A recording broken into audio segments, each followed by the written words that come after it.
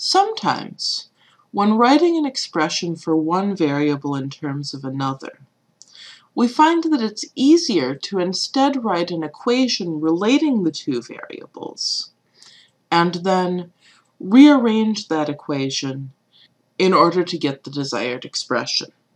Let's see an example where this is the case, and then see how we're going to accomplish it.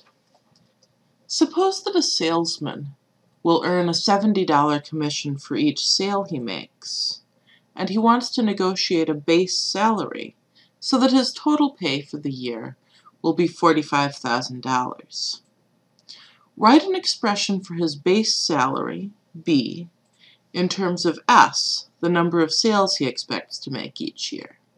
Looking at this, I think that this is an example of a rate of change with a starting value. Right, the salesman's total pay is his base salary plus his commission per sale times his number of sales. Plugging in what we know then, his goal, 45,000, is his base salary, that's called B, plus his commission per sale times his number of sales. So this is an equation relating B and S. But what we want is something that says B equals stuff with an S in it. The process of taking this equation and rearranging it into that form is called solving for B. Now, what do I mean solve for B? In general, what do I mean by solve for some variable? If we have an equation with more than one variable in it, and we want to solve for one of the variables, we pretend we know the values of all the other variables, and then we follow the usual steps to solve the equation. So in our example, we want to solve the equation 4,500 equals B plus 70S for B. Just so we remember that it's the only real variable there, I'm going to make the B a different color. So this is what we're pretending we're doing. Pretend we know what the value of S is. And just to pick a number, I'm going to say pretend S is 500. Then we'd be solving 45,000 equals B plus 70 times 500. 45,000 equals B plus 35,000. Subtracting 35,000 from both sides, we would get 10,000 equals B. Okay. So that gives us an idea of what we're really going to do. If we knew what S was, we would plug it in, and then we would get rid of that term. What we're going to really do is just skip all that arithmetic. So we've got 45,000 equals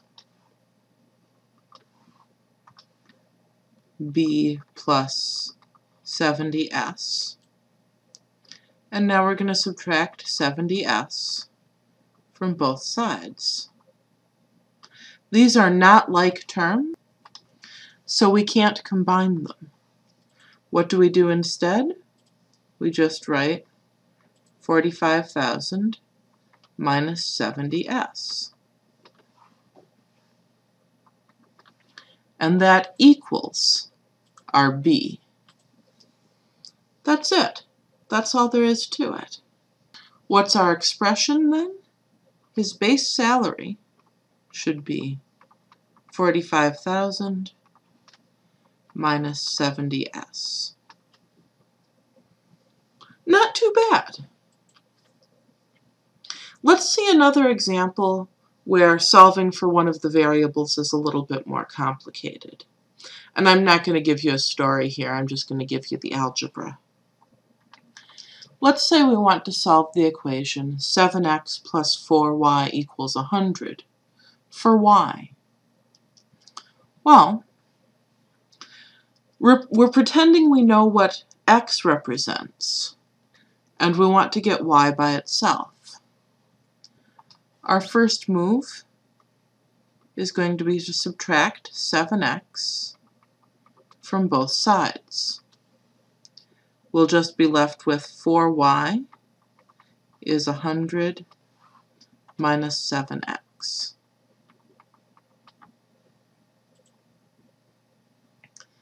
Okay, now the only thing keeping y from being by itself is the 4. So we'll divide both sides by 4. Important to remember, notice that when we have the two terms on the right-hand side, we have to divide both of them by 4. This is really just the distributive property in action. Remember, division by 4 is just multiplication by a fourth in a funny hat. So we have y equals 100 minus 7x over 4. If we want to simplify that, we have 1/4 times 100 plus negative 7x. We distribute. 1/4 times 100, that's 100 divided by 4 is 25. Negative 7 times 1/4 is just negative 7/4. So we get 25 minus 7/4 x. Our answer, fully simplified, is y equals 25 minus 7/4 x.